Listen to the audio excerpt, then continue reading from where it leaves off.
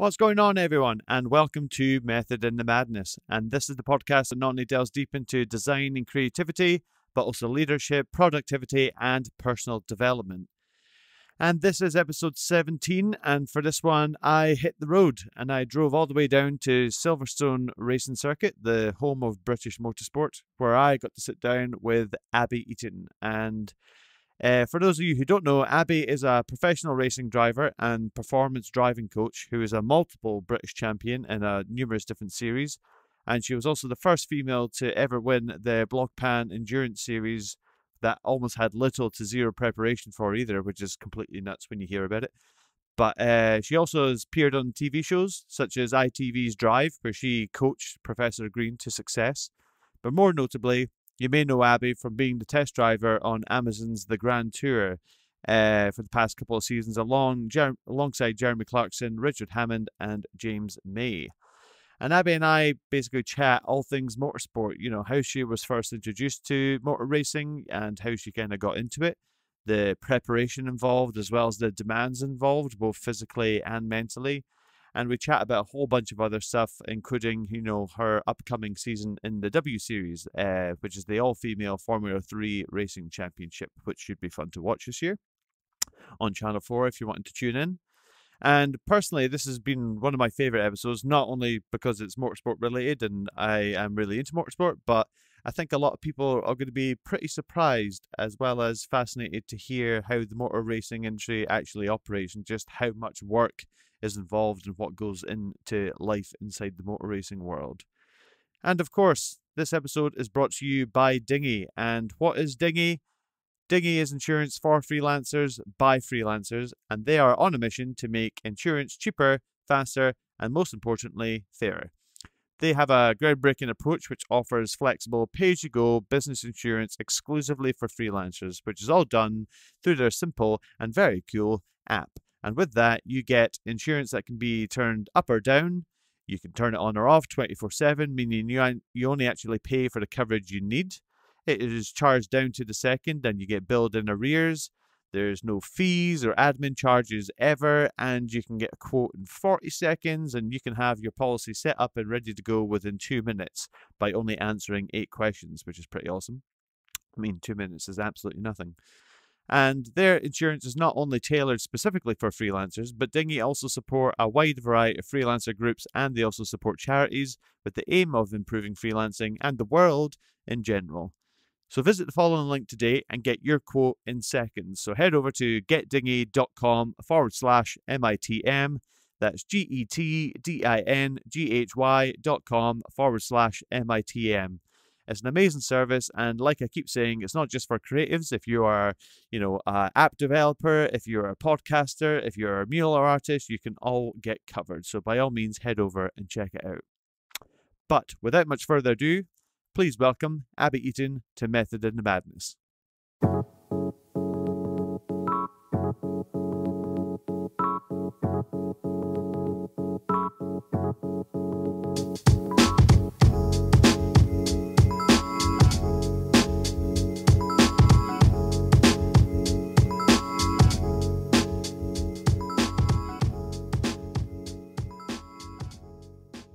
Abbie, thank you very much for coming on the podcast and nonetheless inviting me down to the home of British motor racing, Silverstone. How are you getting on?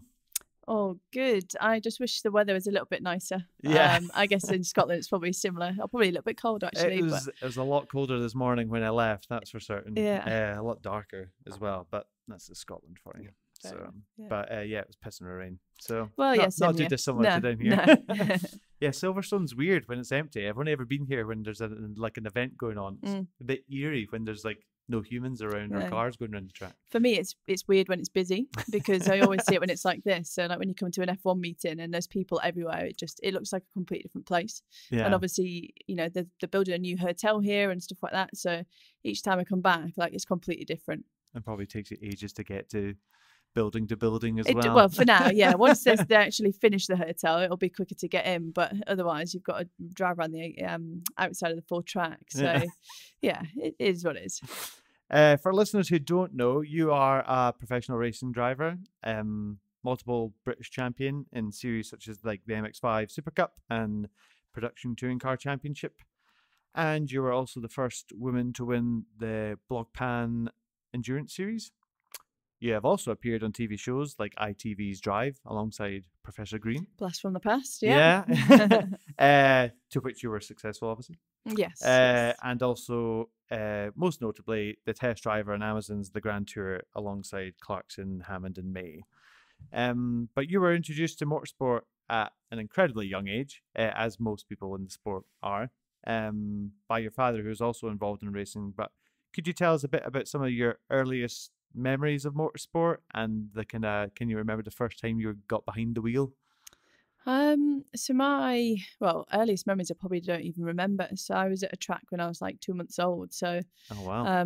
Literally growing up at the race circuits around the UK, and I was always out on my push bike, creating havoc. And back in those days, the kids were kind of free to just go and entertain themselves, and someone from each team would have an eye on where the kids were or where the other team's kids were. So it was a really good childhood to kind of grow up in that atmosphere. And I was always watching what was going on and watching my dad race, and it was something that I've always wanted to do. And probably my earliest kind of memory of trying to get budget together was when my dad was racing at Knockhill in Scotland. And represent, yeah, they have Knockhill. That's it.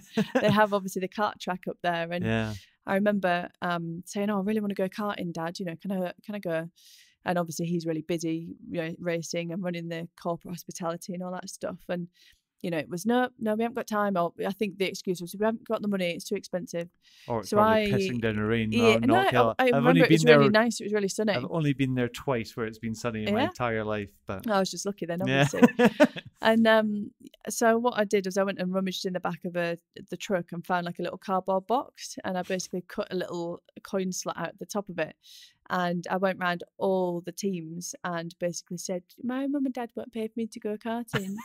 Can you donate to my karting fund?" And obviously everyone did, and they laughed about it and gave me the money. So I got back to the truck and I was like, "Look, Mum, I've raised some money to go karting." And obviously my mum and dad are absolutely mortified that I'd basically just gone begging. Poverty around the paddock. And made me go and take it back to everyone, and obviously no one would take the money back and that kind of stuff. And the next morning in the driver's briefing, one of the drivers had said, "I just want to make a complaint that drivers are sending their young children out to get next year's budget," and stuff like that. So yeah, there was a joke on my dad there for a while, but it just shows that I wanted to do it in any way that I could. And I think I was probably 7 at the time, something like that. So yeah, the hunger was there from a very early age. Yeah, it's a good karting track there. It's one of the. I've never been around it. All right, No. It's just because it's an outdoor one. The rest of them in Scotland tend to be indoor and super tight. While that one you can actually overtake quite a lot on it and things like that. But like I was kind of the same. Like Dad marshals at Knockhill occasionally, and whenever it was his turn to look after the kids at the weekend, my brother and I got dragged along, and it'd just be like, right, I'm going to be over here, with the rescue unit, just go and amuse yourselves. So we used to go and don't get run over. Well, yeah, like you go into they used to have like a castle for like paintball in the middle of the track, and just go and dick around on that for 4 hours while Dad watches GT3 cars go around the track. Yeah. But God, it's crazy to think GT3 is going around Knockhill now. Well, yeah, I mean, yeah, it's kind of changed over the years, that's for certain. But yeah, it's such it's a very odd track. It's good. Like you ask any driver in the UK that's been around it, and it's a wicked little track. And I actually only experienced it going the opposite direction last year. All right. And I think it's good. That would probably be quite weird. I think I prefer it going the wrong way around. Because you'd be coming up Duffer's Dip. Yeah, and you go down the chicane. Yeah. Like as opposed to coming up over the blind top the other way, you actually come down and it drops away from you. It's interesting, yeah. Oh well. I've never seen that before. Do you do that quite often? I don't know. Yeah. Some races they run one day in one direction and the next day in the other direction. Oh, right, okay. Yeah. Never done that. Learn something new every day. I read recently in I think it was the Times article where you said when you were young you'd see like your friends swooning over Nirvana CDs and DVD box sets of other kind of things, and you were just spent your weekends kind of wanting to do things with cars and kind of motor racing. Was that ever kind of hard, having an interest in a sport that's not probably, especially for females, probably not a common sport to kind of be involved with, And did you have plenty of friends who were also into it, or did it just not really bother you? I don't know, really. It just I didn't really think about it as being different. I would have my weekends with my family and going and being, immersed in motorsport. And even during the week, I'd do my homework and then I'd go and sit in the garage with my dad and he'd be working on the car and I'd be like, chopping something up with something in a vise and sawing away at it, or, so it was just felt natural. I never felt kind of alienated or different or anything like that, because obviously when you go to school, then you're playing football, you play the normal sports. So it was just, I guess probably that other kids maybe thought it was different or a little bit I weird. suppose, yeah. But for me, just I was normal just, for you. yeah, just happy as Larry getting on with it. Yeah, quite right. You've raced in a whole bunch of kind of different series, touring cars, MX5, obviously, rallycross. Last weekend you're doing the Jaguar I-Pace as well. What's the preparation like for any race, and how does it differ depending on what series you're getting into? Kind of the same process no matter what you're in. The week before, obviously you're thinking about long before that, you're thinking about your training, which is just a constant thing. But in the week before, you wash your kit, you get everything sorted, you make sure you've got, maybe if you've not been to a new circuit before, you've got the circuit in your head, you've learned, written notes on it from maybe onboard footage, or practicing it on the simulator and that kind of stuff. But I think the most important thing in the run up to it is like preparing your body, so sleep, having enough sleep if you can.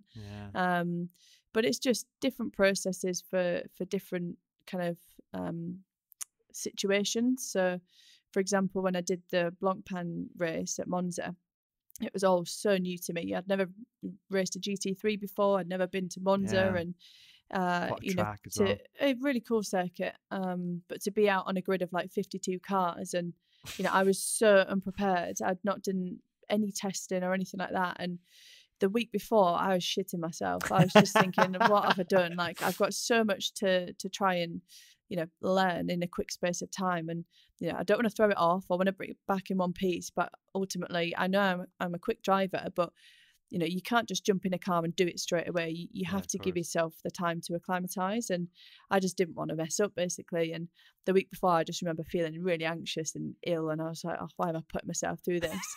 And then at the end, when we ended up winning, I was like, oh, okay, this feels quite nice now. And all the stress of the week before, you kind of think, well, it was all worth it to get to this point. But when you're doing a full season of something, your head's in the game a bit more. By midway, complete immersion in it. Isn't it? And by midway through the season, you actually know what the car does and what it likes and what it doesn't like. But I'm not from a wealthy background, so the last full season of racing I did was 2016, and from then I've had the odd race here and there. And you jump in and have these guest drives, which is obviously the fantastic opportunities that I'm given, but you have to learn pretty fast, and the process to do that can sometimes not be as enjoyable as if you have a full season of something. Yeah, of course. Because you just I'm very hard on myself, and I end up putting too much pressure on myself. And I've kind of been in the top 3 of everything I've ever raced, and I want to keep that up. Yeah. And sometimes sometimes it's a lot to ask. W Series, for example, next year, I've not raced a single seater before. I've done literally 3 days in a single seater, and now I'm jumping into a grid next year where the entire grid have either raced single seaters previously or they've done W Series last year. So and do you get so you mentioned kind of like the simulator and things like that there, like how I've never had other than like ones in an arcade, which is not a simulator, it's a game, but like how close to the real experience does that translate? Pretty well, it must do. But yeah, there are some that are better than others. The W Series simulators, they use Pro Sims, which they're brilliant. I've kind of not really been into simulators. I don't really feel like they're very realistic, and I don't feel, other than learning a circuit, that they don't prepare you enough. Right.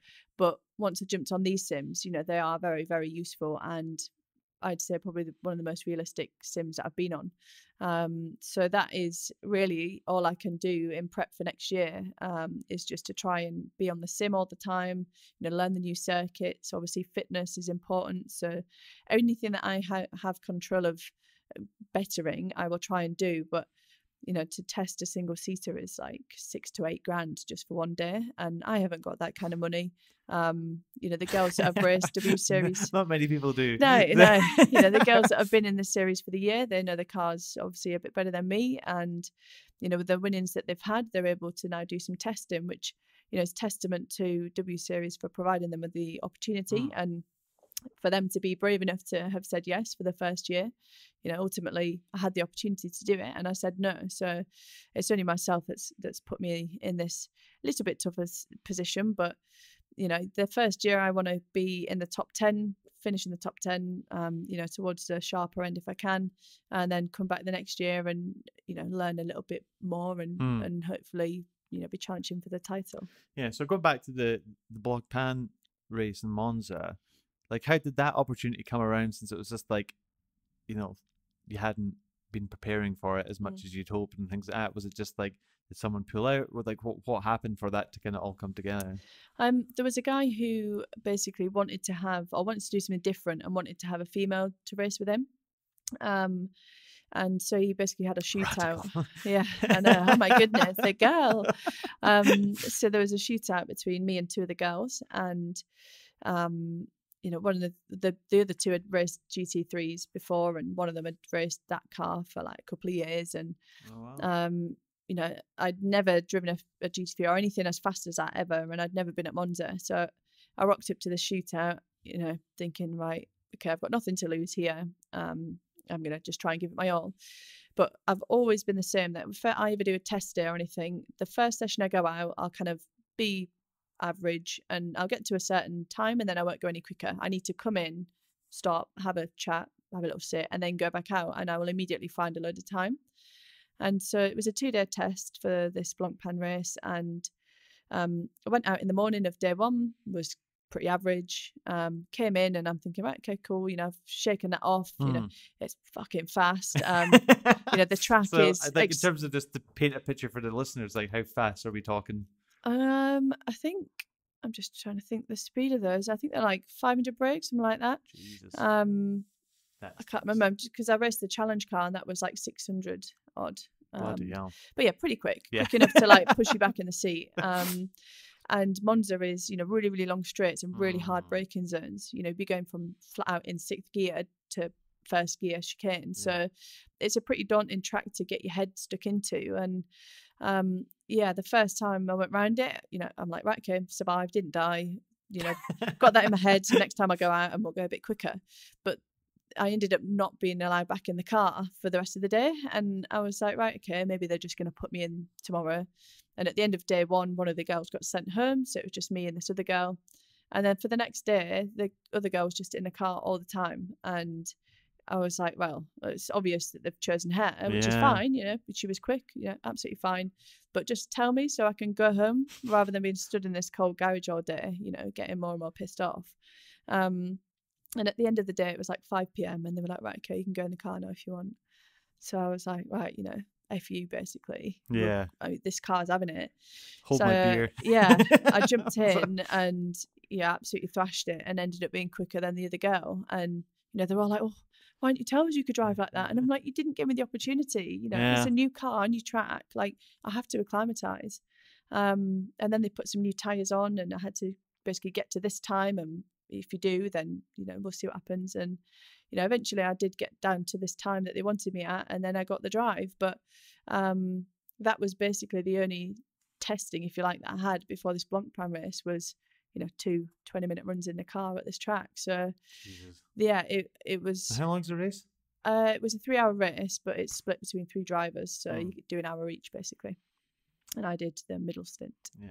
It's tough though. Like, I can't compare to driving a GT3 car. Obviously, I've only ever driven a car around Knockhill, but it's like one thing that even when you go-karting, like you're exhausted afterwards because you don't really realize how much of the adrenaline dump happens when you stop driving. Yeah. And then, like, because you're always just like, you're buzzing afterwards because it's still going. And then you like drive home and you get home and you're like, I need a wee nap or something like that, Yeah. But don't think people realize is how exhausting driving is. It's mentally exhausting as well. And for me in that Blancpain race, because I was almost kind of coaching myself how to drive it, but also trying to race other cars at the same time. And 52 cars in the grid. Yeah, so busy. And in the end, my race pace was all right. It was only a few tenths that I was off, and I was really pleased with how I'd performed. But I just wanted to enjoy it, and because you're so out of your comfort zone and you're so trying to push yourself, but also bring it home in one piece. It's a bit of a stressful situation to be in. If you'd have done the full season, then I would have sat down and been like, right, this is amazing, this is sick. Yeah. But that's just what motorsport's like. You take the opportunities that you're given and you kind of run with it. And like, are you all right doing this? I'm like, even though you're going hundreds of miles an hour around the track in like a death machine, but like, I'm like, I'll work it out when I'm going around. Why not? And like, how fine is the line in a race like that from bringing it home and not bringing it home?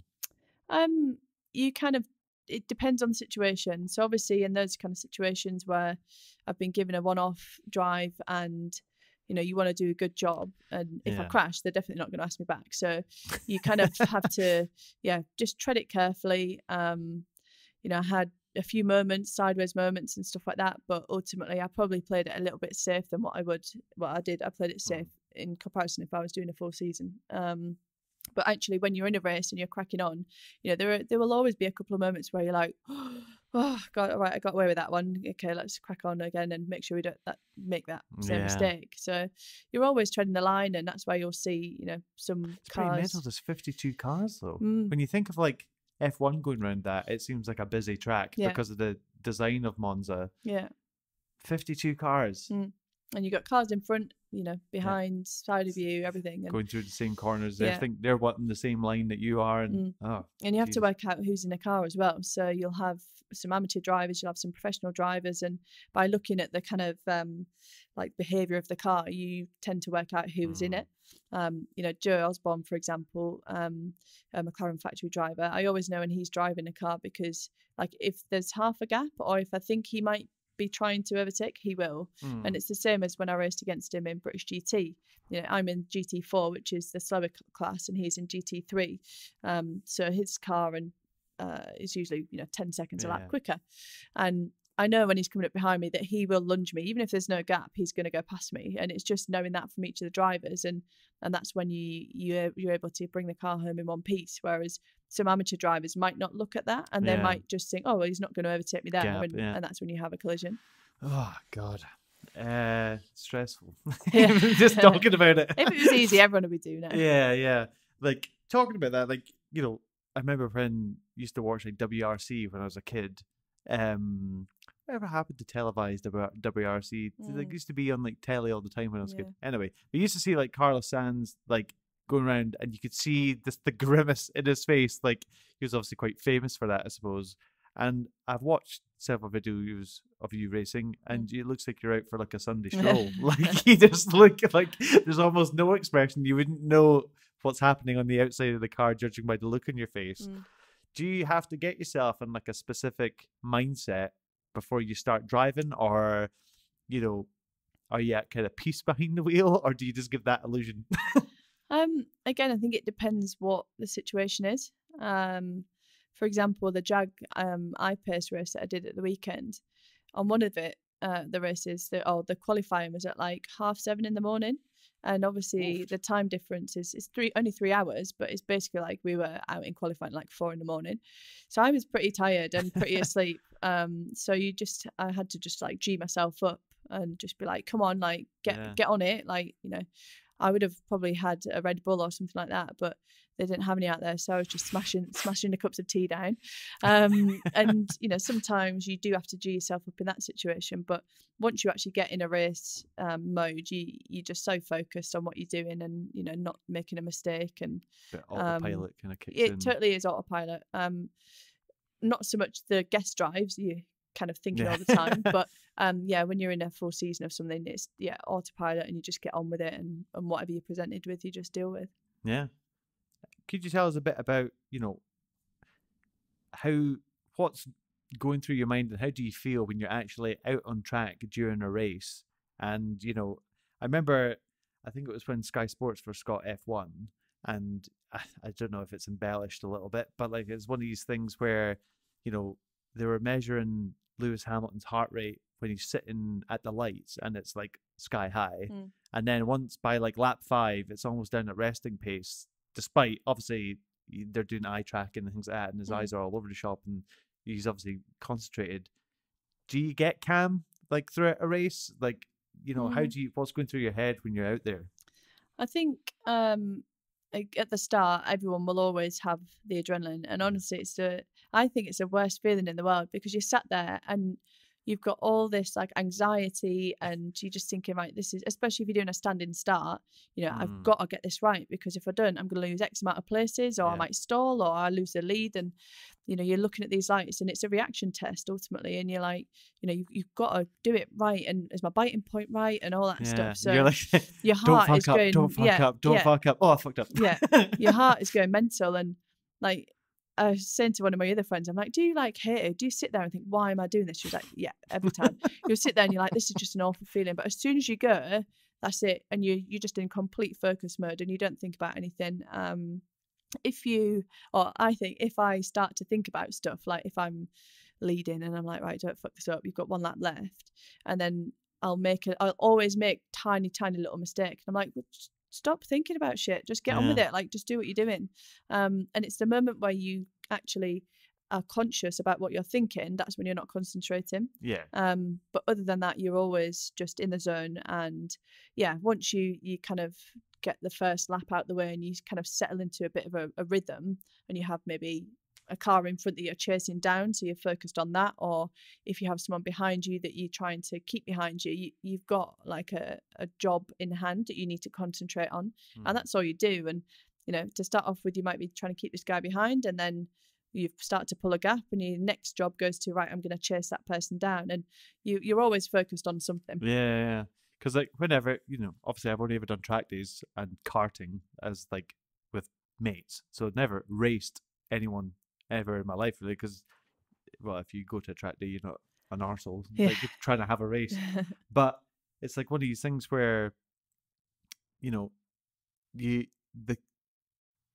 don't know if this disappears when you are a professional, is basically what I'm asking, but you do begin over the course of the day, because like at the very start of the day, so last time I was around Knock Hill was in the Lotus, and you start off, get the tires warm, then you get going, and then over the day your pace gets better and better and better, and like like you get the kind of the rub for it, so to speak, and then you kind of that slight cockiness, so I'll brake slightly later, I'll accelerate slightly quicker, and then all of a sudden you have like the tail kick out or something like that. Does that kind of cockiness kind of just, is that not a factor for professional drivers, or is it sometimes it just depends on the personality, I suppose? It's not cockiness, but you have to push it to find the limits, and you have to do it to get faster. So, but it'll be more methodical. It won't be like, oh, I'm just gonna do it because I'll see what happens. It's like I'm gonna try and brake 5 meters later here, and if I can try and get on the power a bit earlier here, then this might happen, and I might gain something here. But if I get on it too fast, then I might lose on the way out to my next corner. So it's just really methodical about it. And there probably are some drivers that are maybe a little bit cocky, but if you're a professional, then it's more you're going through the process of trying to get the ultimate lap together, really. I think there's also another thing that people don't really realize is like when I thought, right, I'm pushing myself to the best of my ability in a way. I'm not really comfortable if it's someone else's car like that. I didn't have to worry about going into a sand trap. I'd maybe be thinking differently, but since it was my own car, you're just like, I'm not comfortable braking any later and things like that, because I don't think it will be able to cope.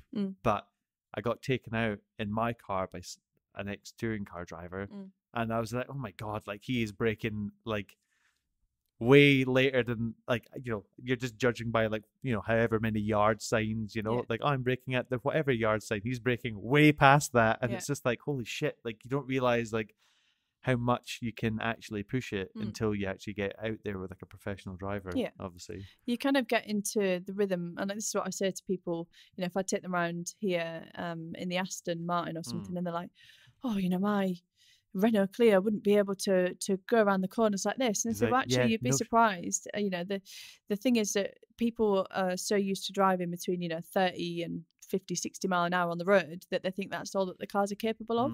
But actually, you can carry 70 mile an hour around a corner if you do it in the right way. And it's just, getting people to realise that as well. I suppose when you're obviously a driving coach as well, and when you are taking people around, it must take them a while to kind of shake the everyday rules that they adhere to off before they kind of start pushing themselves on track. Yeah, I mean, it happens fairly quickly. You kind of make big steps to start off with, but it's the kind of last few tenths that it's people's muscle memory of the car, and if they're not used to a car moving around underneath them, then it's going to feel uncomfortable and they're not going to like it. But you just have to chip away at them and get them comfortable to that bit. It's just, you get to this level and you tick it off. You think, right, okay, I'm comfortable with how that moves now. I know that when it does this is going to happen, blah, blah, blah. So then you go a little bit faster and the car will move a little bit quicker, and it's just working it out each time and just building your level of confidence to know what the car's going to do at this time and when you put your input into it. Because I guess like kind of at that knock hill, that kind of first you go down that hill chicane, that is like when you first start doing that, you're like fucking Miss Daisy going around the track, like, oh my god, this is scary. And then by the end of it, you're like, when you actually watch a video yourself doing it, you're like, bloody hell, like it's quite, just your confidence obviously builds up. And talking about that, driving's escapism for a lot of people who are petrol heads and just a fan of motorsport. I love taking my car out for a blast at weekends or getting on a country B road or something like that. But in the same way that I do design for a living, to sit in front of a computer every weekend would drive me mad. Like, it's your job to drive. Do you still enjoy it when it's not work? Is it like your form of escapism, or do you have any other I suppose hobbies or stuff that you do to I don't get away enjoy from it? driving on the road. That's it's just a tool to get from one place to the other. Because I sit in the car all the time when I have to drive long drives on the road. It's a pain in the ass, but it's got to be done. But yeah, I guess in terms of kind of escapism stuff, that's not really car related. So, going on little road trips somewhere to like go surfing, or like we've just got back from Australia at the start of this year, and I learned to surf out there, and go mountain biking and do some like fun runs, so like fitness, like Tough Mudders and that kind of stuff. So anything that's kind of adrenaline, I guess. Having said that, I did do a track day the other week. I was hosting this track day for a friend of mine, and I was about to say, because if you just unassumingly turned up to a random track day, everyone might be well pissed off. So who the fuck is this person? Whizzing around us. So he was basically hosting this track day, and he had his Lotus Cortina there, and he was like, "Do you want to just go out for a drive?" And actually, it was just fun to just turn up and have a little play, and just not. There's no pressure on times or anything. It was just going out to experience this lovely car. And, my dad jumped in and had another go again. And we both jumped in together, and it was just fun. And I really enjoyed it because I don't do it enough. I was about to say, is that like, because most times when you're on a track, you're probably either coaching someone or actually trying to hit a time or shave off milliseconds off your time. There's pressure there on myself to like get this time, or to qualify up the grid a bit more, or blah blah blah. Or if you're coaching someone, you just try not to die and trying to get them to go quick whilst not killing you in the process. So to actually turn up and just relax, the environment was it was nice. And when you are trying like hit a time, like, are you going through like a bit of a mental warfare with yourself and you just can't hit the time that you can hit, but for some reason it's just not coming out there on track? Sometimes it's like that. Sometimes you just can't string it together. It might just be that the car, the setup needs tweaking slightly, or you need to go and maybe just have a little break and then approach it with a different mind. But generally I can always kind of work myself to get there eventually. I kind of know myself well enough now that if I'm not performing, if there's something, I just need to go and have a word with myself or whatever. But generally I know that like when I knuckle down, I'll get the time. And it's just like, for example, the Jag at the weekend, in qualifying 2, I think I qualified like 6th, but there was like, if I'd have qualified or gone 1/10 faster, then I would have been 4th again. So but I just couldn't hook it up together. The car was just a little bit too sideways, and no matter how I drove it, I couldn't calm it down. So we made a few tweaks before the race, and in the race I was 2nd fastest. I was quickest for majority of the race until he picked my time at the end. So you learn what's you, and you learn what's the car, and a combination of the two as well, that when it needs to change. Yeah, and like for those of you who don't know, that was the Jaguar I-Pace E-Trophy. Yeah. Catchy name.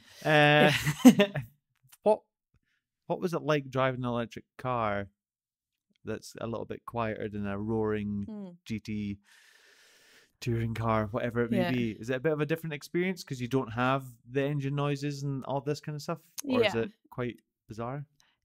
To start off with, it's a little bit weird. You know, you put your foot down and it's just... You're like, right, okay, that's the noise I've got. But once you get stuck in, it's a bit like, as I mentioned before, where you kind of go into this focused mode. You don't realise that there isn't any noise. The thing that's maybe a little bit strange is, obviously, if you know, change down a gear, you feel the engine braking, and you feel that kind of stuff. Whereas with an electric car, it's not.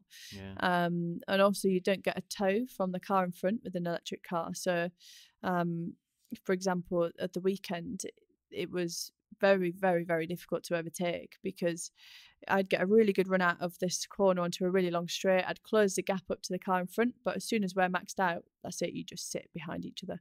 You know, there's no tow that you can get. Whereas obviously in an internal combustion engine, you get that extra pull, and you can use the higher revs and so on. So I would never have kind of considered that before. So the car in front, all they need to do is just defend, and you either try and outbrake and go around the outside of them, which 9 times out of 10 is not going to work, or you know, and it was quite so a big tight. car as well. Oh, they're huge, absolutely huge. Like when I saw it online, it was just like, that feels like a really weird car to pick to have a, you know, series around. I mean, it's good fun that it handles well, and I mean, ultimately it's just a road car, with, you know, uprated suspension, and I mean the brakes in it are fantastic considering it's like 2 tons. This thing stops well, but the track in Riyadh is very tight and twisty. You know, street circuit, very, very narrow, but it just meant that for one half of the track you're basically following the leader, and then the next half you try and outbrake them and hope for the best. So but that's just part of it. That's part of the kind of strategy you need to take when just you're working out when there. to use your boost, and you know, when to overtake them, and capitalizing when you can. Because that's like, you know, I enjoy motorsport and I watch F1, and then when you get somebody maybe watching F1 with you that never watches it, and you're actually talking about the strategy that they have to use, whether it's pitting or, you know, whatever. Like, I think a lot of people just think, oh yeah, the green light goes on and they just have a race. It's like, it's not really quite as simple as that. There's lots involved. Like, how much, you know, planning and strategy goes into a race for you on any kind of given series? It depends if it's like a sprint race. So if it's like a 20-minute race, for example, then there's not really a lot other than you and the car and reacting to the situations around you. You know, you can always think, right, you know, if you start on the left of the grid, right, I'm going to try and get over to the right and undertake them there. But ultimately that might not happen in the race because someone else might block that. So you've always got to think on your feet from that. But the strategies kind of come in with the longer endurance races. So, you know, for 24 hours, you've got X amount of pit stops, and you might have damage, and there might be a safety car and that kind of stuff. So it's just picking when you do things and looking long term, you know, how much fuel can we put in the car, and how much does that fuel equate to in laps, and, you know, can we do a double stint if we can do 2 lots of fuel? And there's lots going into that kind of stuff, and you'll have a strategist that works on the team to maximize that and calculate all that stuff. And in F1, you know, it's super important. But yeah, there are lots of kind of cogs working away to make it all happen. Obviously you are also a professional driving coach. Is that you coaching other drivers who are looking to become professional, or is that complete novices, or is that a mixture of everyone? Mixture of everyone. Just Can take someone that's on the very first track day ever up to, you know, people that have raced for 10, 20 odd years. It's complete range of abilities. Do you enjoy one more than the other? I think it's probably more rewarding with novices because you can take them from, starting the start of the season with, bundle of nerves and making lots of mistakes, and then actually at the end of the season they might get their first win or something, and it's always nice to be part of that, journey of building a foundation of someone. When you get up to the higher levels, obviously it's just fine-tuning little things, and the reward is there from having a consistent driver. So they might go out and be in the top 3 whenever they're on track, which is fantastic feeling to help that kind of stuff. But I think coaching kids is quite fun because they come with no baggage. They've not driven on the road for 20-30 years, and they haven't got any bad habits, so they're a clean sheet, if you like, that you can get up to speed really quickly. And are there like kind of common bad habits, people who just kind of say I just came in, or like some random goes gifted a coaching session with you? There's not bad habits per se, but just not looking far enough ahead. Right. And that's just because you should look as far ahead on the road as you do on the track. But the difference is you might be approaching at 50 mile an hour, whereas on the track your closing speed is a lot faster, and you need to be more prepared and look a lot further ahead than what you might do on the road. But that's just something that it comes with working at. I still have to remind myself sometimes, look ahead, look further ahead, especially if you're on a new circuit. It's very easy to just look as close as you can in front of you, and that's the worst thing you can do. But it's just natural, you start to feel a bit anxious or a bit nervous or unsure of what's ahead. You want to make sure that right in front of you, you're using the right part, and that kind of stuff. But generally it's just vision and having confidence in the car, and just feeling what the car's doing, which is just something that is only getting your bum in the seat. That's how you're going to learn it. Wow. And in terms of exciting news, you mentioned earlier that you're going to be taking part in W Series in 2020.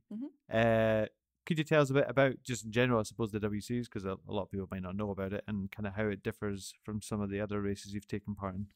So W Series is the world's first kind of all-female single-seater championship, and it was set up, it was the first year this year, 2019, and it's basically, the main aim is to try and raise the profile of females in motorsport, and to give females in motorsport a bit of a platform to learn on and experience. The F3 car is an extremely high level of single seater, and it's all fully funded as well, so you don't have to bring any budget to the table or anything like that. It's literally all paid for, expenses, everything, and you win a decent amount of money at the end of it as well. So the whole reason for trying to do it is that we always get asked, why are there no females in F1, or why are there lack of the females, and blah blah blah, and it's just a numbers game.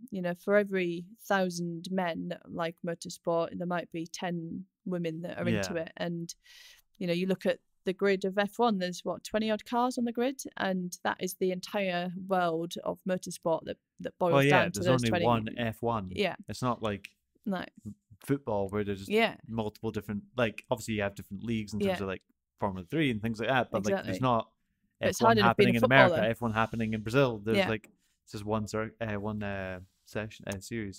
And for every let's say every 1,000 men, you might get 10-20 of them that are good enough for F1. So for every 10 women, you might only have one that's actually quick enough for F1, but she needs the money and she needs a bit of luck, and ultimately you can have the talent system as well that you need as well. Do you not? There is, for super license points, but we'll ignore that for now.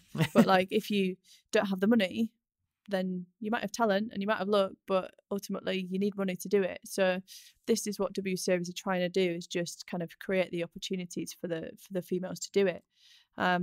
Initially I was skeptical about it, as I think the majority of the world probably was, just because there'd been some other kind of female only championships in the past that they've been a bit of a flop and they've not really worked, and they've almost been a bit of a gimmick. And W Series just seemed too good to be true, not bringing any money and winning loads of money at the end of it.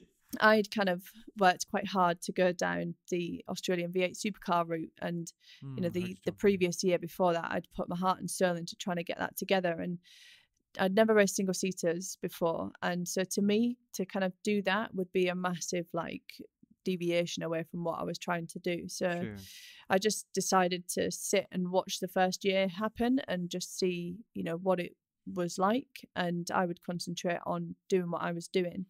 And thankfully the W Series have invested the money in the right places, they've gone about it in the right way, and it's been run very professionally. So this year's come round and I've said, right, I'll apply for it and see if I can give it a go, because ultimately I would just be sat on my ass doing not a lot. So I just wanted to have a go and get involved. Yeah, in terms of like that kind of application process, then is it like, again, is it points? Is it just race history?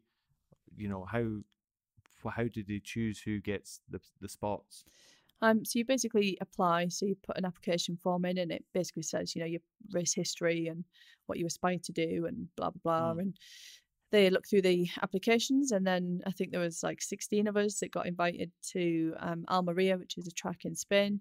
And basically there was a testing program put in place. Okay. So over the 3 days, you'd have two 20-lap runs over the days, and basically just see how you got on with the car and how you progressed and lap times and how you interacted with your engineers and media and all that jazz. So it wasn't just about pure lap times, even though obviously that was quite important.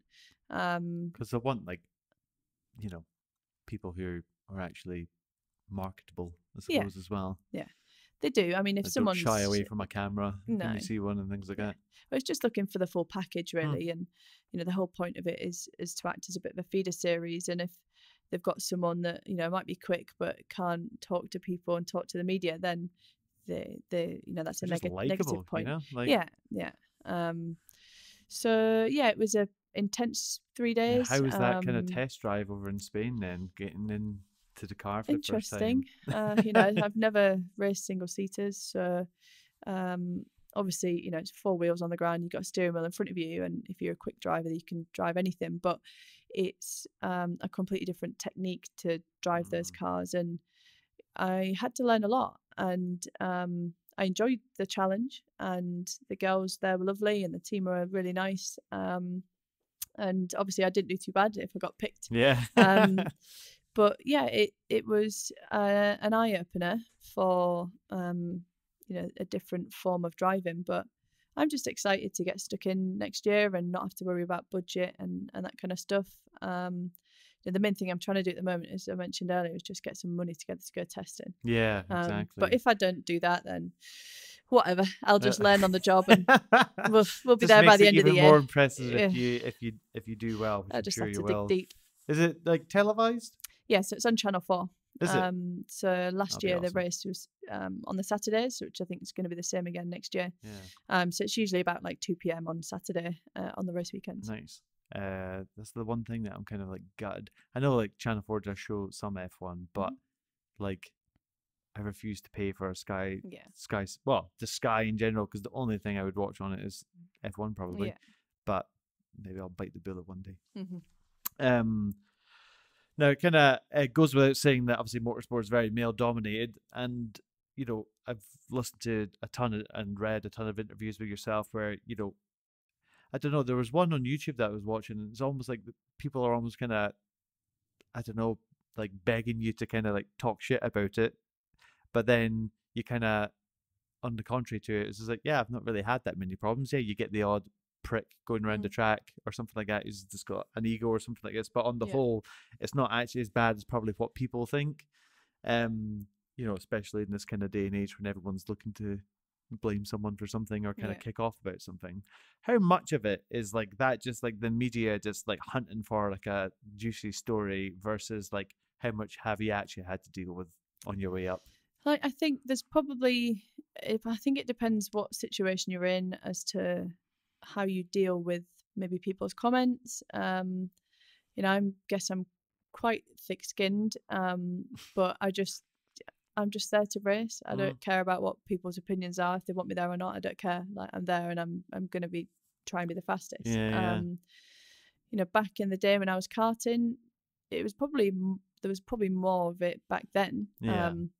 But it would be, mechanics saying, you're not going to let a girl beat you, are you? Or, and you do sometimes get that now. But I just think it's funny. Like, it's great because...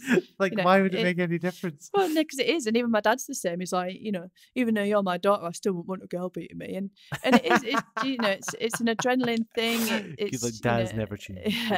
Yeah, it's all about, fear and being brave and, that is all what kind of, I Probably guess, a bit men more motivation entail. for you to actually do well, Yeah, it's like, well, fuck these guys.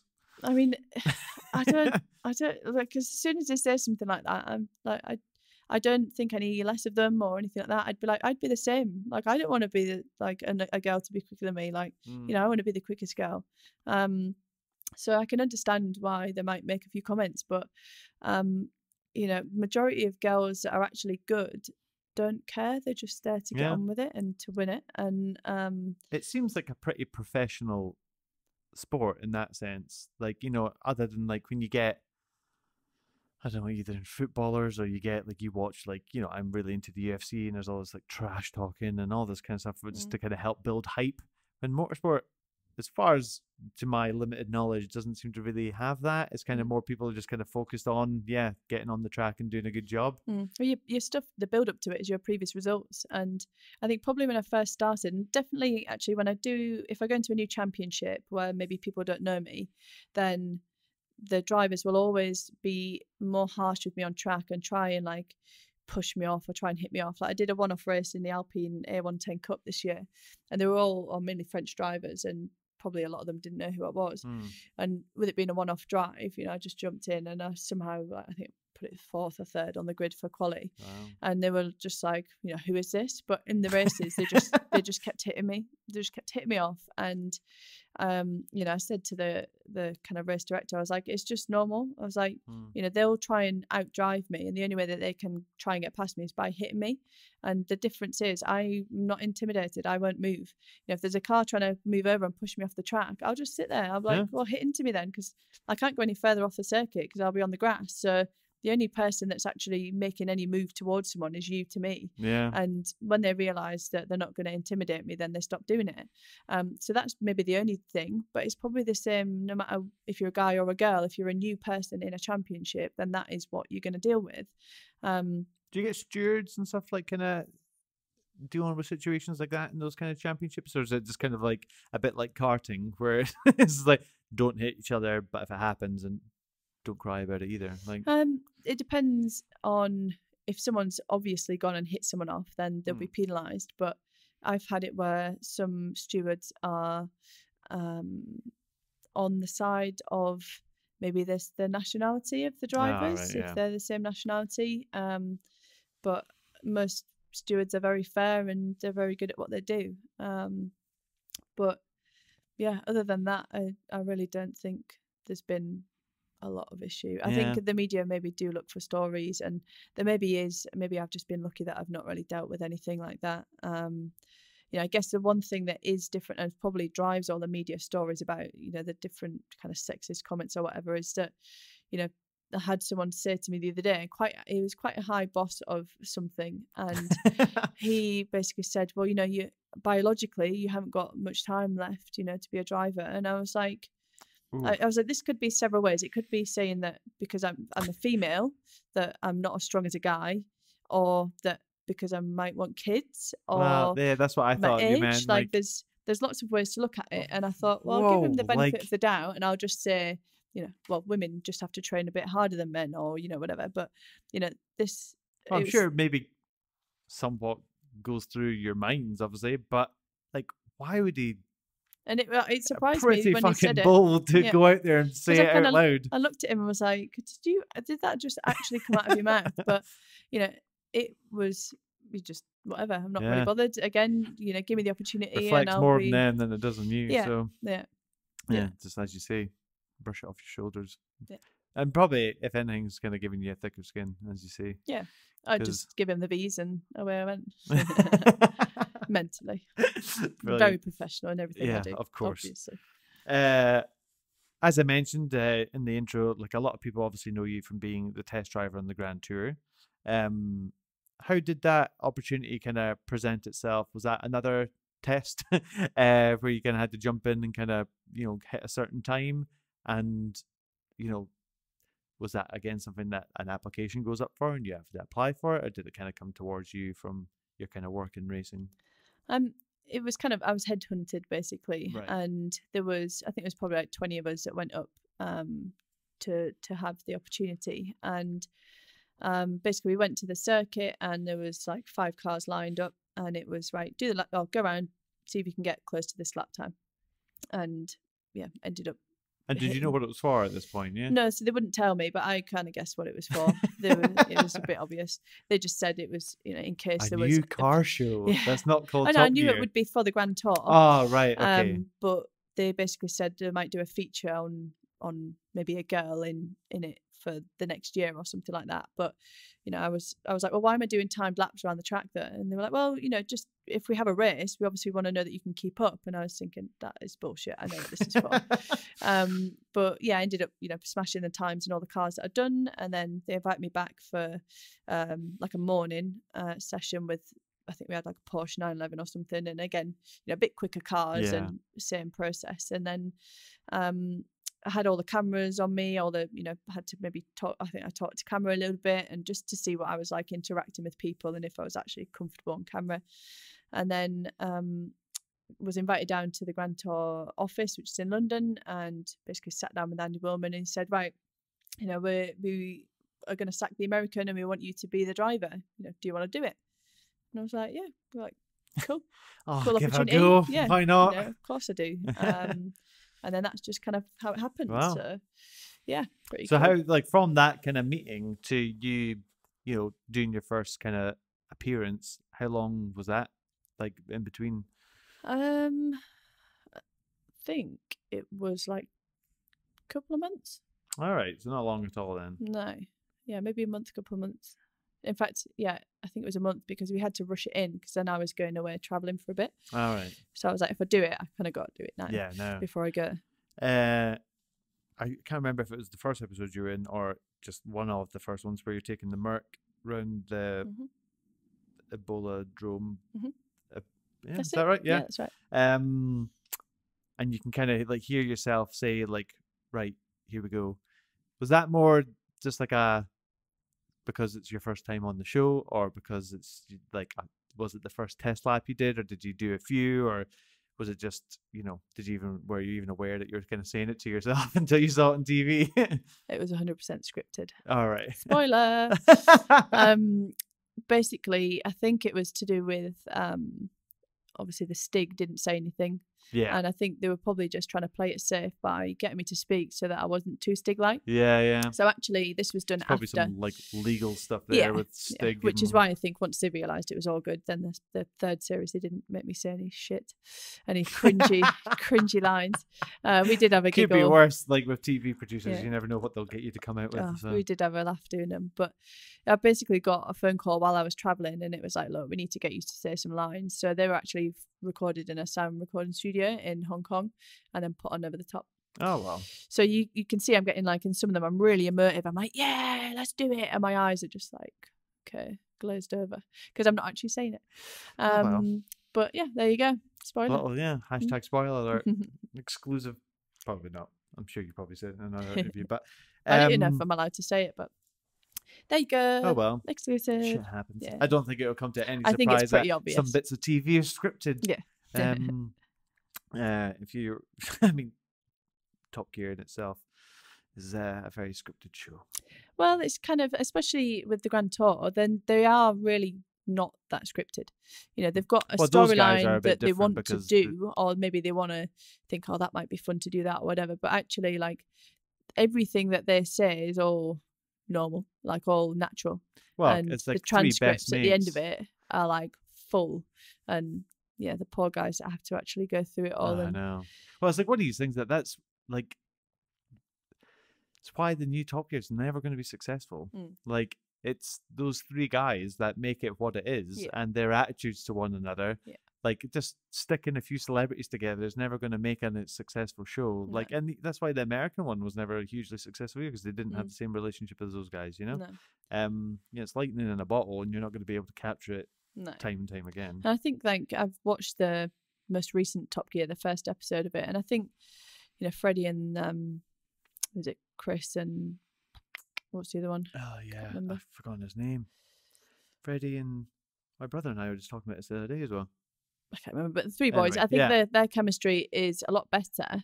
But for me, I just always feel like they're just trying to copy, yeah, you know, the real boys. Don't call it Top Gear for starters. Call it it's- something else, yeah. and then just have a motor show. Yeah. But I can understand why, you know, the BBC want to do it, because it was so successful, and, you know, still a lot of people watch it and they love it. Yeah. So, you know, I think if it's still popular, then, you know, By keep all at means. it. But you know, I grew up watching the boys on TV, and yeah, It's so funny because I remember, like, back in VHS days, you know, like every Christmas or birthday, that I now know that it's pretty my dad bought us it just so he could watch them, Yeah. but it was disguised as a gift for us. But it would be like one of Jeremy Clarkson's, like, you know, hypercars or whatever it is. Yeah. And it's just like, it seems like such an alien concept to actually, that was basically one episode of Top Gear. yeah, But it only came out like once a year. And Yeah. it's just like, now you could, just whatever. look at how many gazillion people on YouTube are doing car reviews about the Yeah. same car, and you can probably learn everything you need to know about a car before you even buy it. But yeah, it's funny how it's changed. Good old VHS. How much of an effect has appearing on that show had? I mean, like, well, judging by the listener questions, I don't know if that happened prior to the show, but you had a lot of people commented, and you've obviously got quite a large following as well. Has it affected, like, I can imagine it's obviously affected your professional life, but your personal life as well? It's not really affected my personal life too much. Just in terms of kind of the opportunities that I've had have been obviously a lot more coming from it. You know, ideally, when I got the job, I was thinking, oh, I might actually get a full-time drive out of this now. Yeah. And that hasn't happened. So, yeah, great. But I've had the opportunity to race the European Rallycross this year, and that was, you know, off the back of, you know, me having a little bit of a following, and, you know, the other guest drives that I've had have been probably from the following that I have. So, you know, really, really positive impact from that. Maybe help with, like, sponsors as well? Or... Nope. No? No, I still haven't got any money. You know, still no budget to go racing. Otherwise, I would be testing for W Series. Yeah. So, yeah, it's been very positive, but yeah, I would have preferred maybe to have another year with the boys doing it in the format that they've done the previous years. But yeah, overall very positive, and it's you know, giving me a following that I can use to promote my stuff and that kind of stuff. Yeah. Are they as kind of silly and idiotic as they appear on TV? To a degree. Or do they kind of play it up? They do play it up a little bit I on imagine, TV. like, Clarkson probably is, because he just seems to, like, be a bit of, like, an actual entertaining person. Yeah, that I just mean, says they're what's on his all mind. lovely guys, and you know, they're very good, especially Jeremy at kind of saying things for a reaction on TV. You know, he's not stupid. He knows how to create a star and to create publicity and so on.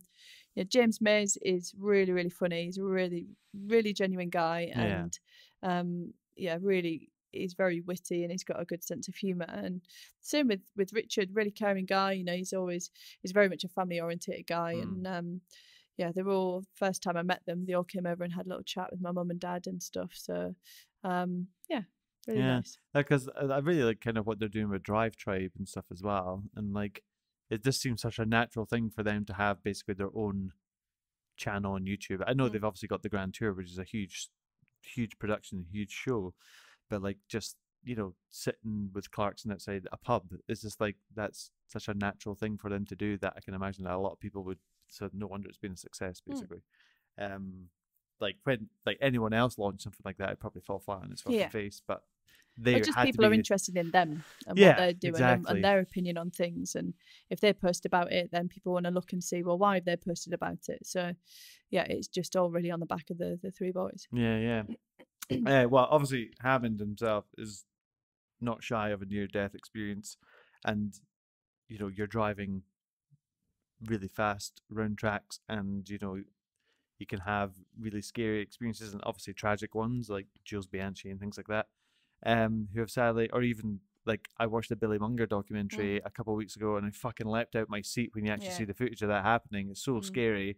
Does that ever affect you as a driver? Does it ever creep into your mind if you have like a scary moment? And do you ever kind of suffer from the anxiety of it all, or does it kind of, if you were that kind of person, you wouldn't probably be racing? Yeah, exactly. I think racing drivers are a little bit of a weird bunch. Actually, the cars and the circuits that are the most scary and challenging, they're usually the ones that like we thrive on the most. When you see crashes, for example, like the Billy Munger crash, you do kind of, it just hits home as to actually we're not all invincible. Yeah. And we are lucky to do what we do, and you have to respect the track, you have to respect the other drivers that are around you, and sometimes I think we can probably forget about that, whereas I think MotoGP riders, I think their level of respect for each other is extremely huge because they are so vulnerable. And I think it's petrifying when you watch MotoGP. I love watching them because they're just insane, aren't they? It's one of the best racing you could ever watch because there's just so much always happening, and it's not, there are a couple of front runners, but you can always just keep watching it. But when you think like that is just like they don't have a car to protect. There's no shell. No, it's just like you're still a man on a bike. A missile like you're still a person on a bike. Yeah, it's not. There's not really too much to protect you there. No, and when you see them just like fly off, and some of them they just walk off, it's just like fucking hell. That's petrifying. Respect to them for sure. Yeah. But you don't really think about it, to be honest. There might be somewhere, especially on like street tracks, you think, right, if I fuck this up, like it's gonna hurt. So make sure that you're precise. But when you see some of the street tracks, it's like I always remember this from again watching WRC, and there's just like there's a fucking a piece of string with two posts, and like people are like leaning over, and the car's like 3 feet away from some them. Spectators from on the rally stages are stupid, and they don't realize actually that they can negatively affect the driver's head. And I just think that you go on the inside of a corner. If you're going to go watch, go on the inside of a corner, because 9 times out of 10, if something goes wrong, you're not going to get hit. But 9 times out of 10, if you're on the outside of the corner, you're going to cause the driver to go slower because he doesn't want to hit you if anything goes wrong. So, crazy spectators. Pretty scary stuff. Just to kind of wrap up, we'll move on to listener questions. I say wrap up. There's quite a lot of questions, so I kind of do this for every episode, but certainly has been the most amount of questions I've received in the shortest amount of time. And I've kind of blocked out some of the weird ones. So hopefully we can cover them all. So, and again, my God, completely global as well. 4 corners of the world kind of getting in touch. But Clem from Brisbane has asked, when will we see you racing in Oz again?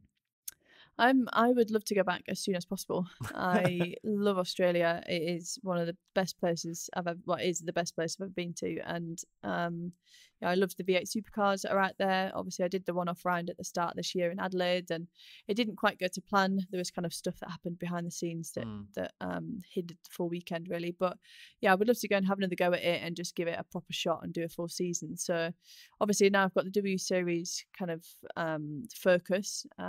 If something came up where I had an opportunity to do the V8 supercars again and it would work side by side with W Series, then 100% I'd do it. But if not, my focus is on W Series at the moment. Cool. Joe Sitzline, who was a guest on episode 13 of the podcast, shout out to Joe, all the way from San Fran. I was going to kind of ask you about this anyway because I've always been kind of interested in it, but I'll let him answer the question. But how do racing drivers kind of stay in top physical shape, or how much? He was just kind of curious about the actual physical challenges on your body, and obviously you are sitting down and you're going around the track, but it's absolutely exhausting. And most racing drivers are all in fantastic shape and amazing endurance and cardio. So how do you condition yourself for a race? You just have to be as fit as possible, like no stone unturned, basically. And you'll see a lot of drivers doing triathletes, triathlons and that kind of stuff, because you are sat down, you're in a seating position, but the G-forces that are on your body and, you know, the physical exertion you have to do to actually drive the car is huge. And especially if you're doing an endurance race where you might be sat in the car for an hour and a half, it's constant. And you know, for example, if you were to lay on this table here and hang your head off the end of the table, and you have to kind of lift up against and just your own body weight of your head, yeah, you know, then imagine someone putting 20 kilograms on the side of your head and doing that for X amount of time. That's you know, crazy. it's when you break it down and think about it like that, people are like, oh wow, yeah, you know, it actually is quite physical, because what they expect is how it feels like to drive your car on the road, and it's nothing like that.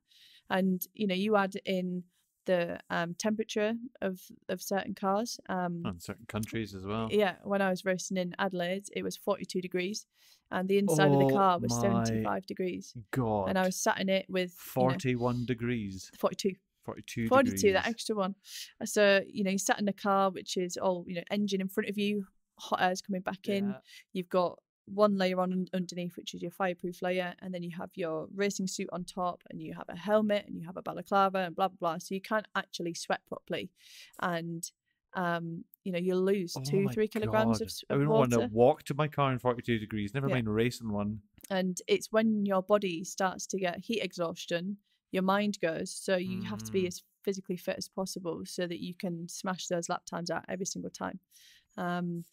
And you know, at the end of it, it's all about your recovery as well. And even before that, actually, you know, the week before, you need to be really hydrated. And you know, I was going to ask about that, because obviously in like F1 and stuff, they're constantly taking in water and things like that because they've got it on board with them. But like in some, I bet they don't drink a lot of it while they're racing. Well, I can imagine it'd probably be quite a distraction. No, and it's usually awkward. Hot by that time. Yeah, very lukewarm water. I can imagine some of the races you've probably done, you don't even have that luxury, even if you did want it. So, like, how much kind of like water weight are you losing just through sweat? Yeah, like 2-3 kilograms, maybe more in one race. You know, that's so much. In the build up to it, you have to almost saturate your body with water. So if you just don't drink or you drink average amount of water during the week, and then on the Friday you like binge, you know, 3-4 liters of water, it'll just come straight out of you. So the week before you have to you have to just keep at it and just make sure you're really, really topped up with fluids, just because you will lose it while you're driving. You know, you're never going to be able to replenish as quick as you lose it. Yeah, of course. Richard asks, what is your dream series to be a driver in? Again, V8 supercars, I think, is still something that I'd love to do. You know, it's very niche, I think. Probably the world, if you're not into motorsport, you might not know a lot about it if you, you know, just a Joe Blogs, just watching, you know, F1 when it's on the TV. But it's the best racing. I think the drivers are so talented, and the cars are so difficult to get the most out of. But in general, you know, my goal ever since I was younger was to be a works driver for a manufacturer, and you know, whether that would be, you know, racing for Bentley in GT3 or racing for, you know, Audi in DTM or something like that. It was just I would want to drive for a manufacturer in some form of motorsport. Yeah. Do you have a favorite manufacturer that you would love? Dream one? No, I like them all equally, and I would like them all one of them to give me a drive. Well, hopefully one of them's listening. That would be amazing. Where am I? Sorry, going down the list. Warren from Alberta, Canada asks, if you could build your perfect car, what body, chassis, engine, transmission, brakes would you build from any combination of make and manufacturer? Oh my God. Fuck's sake. That's a hard question. I'm one of these drivers. Do you know what? I love driving, but I hate cars. Sorry, guys. So I think start off with, I have a big V8 in it. Nice V8, proper, you know, don't want any turbos or anything like that, just a standard, normally aspirated V8. I would have some big fuck off brakes on it, and probably big your tires. Most important thing if you've got a good V8 is actually being able to stop the fucking thing. And I don't really know in terms of kind of chassis and body on it. Like, do you have like a kind of, you know, 5-car garage like it changes all the time. Yeah, I don't really know. Hard question. Just I think in terms of visually, it doesn't really matter, but the internal gubbins of, you know, I'd want probably a sequential box in it. Yeah, V8, big old brakes, just a big old thing. Yeah. That's probably just because, you know, I grew up watching my dad drive V8 Eurocars, and he's got an Australian touring car from the 80s. So he imported that across. It's a Bathurst replica of Peterborough. So that is, cool. V8, 550 brake, H pattern box, big, heavy, chunky thing. And they just look sick. So something like that, I think. Yeah, it's all this, like, you know, talks of noise silencers coming in by 2020 and all this kind of stuff. Ooh. It's so the fucking fun sponges of the world. Well, you go to Europe and, you know, the louder the better. Wow, you come here and it's just someone moves next to a track and they're like, actually, it's quite loud, you know, and then they get banning put in place. So I just think it's just a culture, unfortunately, that, you know, British people are not as passionate about motorsport as, you know, the Italians and stuff like that. The missus and I were in Bologna a while back, and it was just like, Bologna, wow, I'll get to visit, you know, Lamborghini and all that stuff. Went in August, it's all fucking closed. Yeah, no. Italy shuts down in August. I was like, fuck. Yeah. Anyway, I have no idea to pronounce this name, so I'm sorry. Kusai, Q-U-S-A-I, Kusai, from Seattle asks, how was the Diriyah #Rida season experience and hospitality besides the Jaguar I-Pace e-trophy? It was quite interesting. First time I've been to Saudi Arabia, and is the temperature okay? Yeah, it was quite cold for that time of year. It was like between 16 and 19 degrees. Right, not too bad. Cold in the morning, cold in the evening. But yeah, the hospitality was fantastic. You know, everyone was very helpful, really polite, and you know, there was always the kind of worry, or you know, you get cultural training before you go out there. Well, my next follow-up question to that was, how was it with that, to that regard? It was all fine. You know, they probably scare you a little bit more than what they need to, but you know, as long as you're respectful to the culture that's out there, and you know, you kind of play by their rules, which is fine, then there's no hassle whatsoever. And there's been a big push this last year to try and make it more of a kind of tourist friendly place. And yeah, you are in your own little world within the kind of Formula E paddock. It's very, you know, westernized and that kind of stuff. But yeah, everyone was really, really polite. Food was great. You know, thanks to Jaguar for obviously having me and providing me with all that. And yeah, I would, you know, not hesitate to go back and race again next year. Yeah, that'd be cool. Amira Sood from Iran has asked, is 28 years old too late to start being a racing driver as a career? I think it depends what career you're trying to go down. If you are trying to get into F1, then yes, I would say it's probably a little bit too late. Depends how big your bank balance is, though, and how quick you can, you know, you can get in. If you're the son of a billionaire, then your quid's in, is it? But I think if you wanted to do it for fun, then yes, you know, get stuck in. You're never too old to try. In terms of a career, probably 28 is maybe a little bit too late, just because you have so much to learn, the foundations on what you're doing. But just in terms of the people you're going to be competing against, it doesn't even have to be driving. It could be boxing, could be anything. You've got like just, you know, hours on the track or hours in the ring or hours on the pitch. Like, people are just going to have more than you. So, and your body like takes a beating in cars. You know, 16-year-olds, they can bounce right back up, but you know, when you get into your 30s, you start to creak a little bit. Very quick question that Jeffrey has asked: heel toe or trail braking? They're two totally different things. I saw that I know on what the heel comments. toe is. I don't know what trail braking is. So your heel and toe is basically when you try and match the revs of the gear that you're going down to select, so that you don't lock the rears. So it just keeps the car stable. Trail braking is when you kind of keep a little bit of brake pressure on as you're turning into the corner, and all you do is basically the grip of a car is determined as to where the weight is. So while you're braking, the front of the car goes down, and the more that the front of the car is being squished into the floor, then the more grip the front of the car is going to have. Sure. So it just aids with getting the car to turn in, or if you want the rear of the car to kind of snap round a little bit, then that's what you do. But yeah, they're two totally different things for totally different outcomes. Yeah, there you go. Learn something new. Neither. Yeah, both. I'll use both. And quite a few people have asked, possibly unsurprisingly, and I'm sure you've answered this question a gazillion times, but if you were offered a seat in F1, would you take it, and who would you want as your teammate? If I was offered a seat in F1, that would be totally crazy. If I had the infrastructure around me to actually do it. Imagine getting that phone call. Yeah, I feel like you're having a laugh. To do it and to be successful, then yes, obviously I would say yes. But I'd teammate with me, Lewis Hamilton.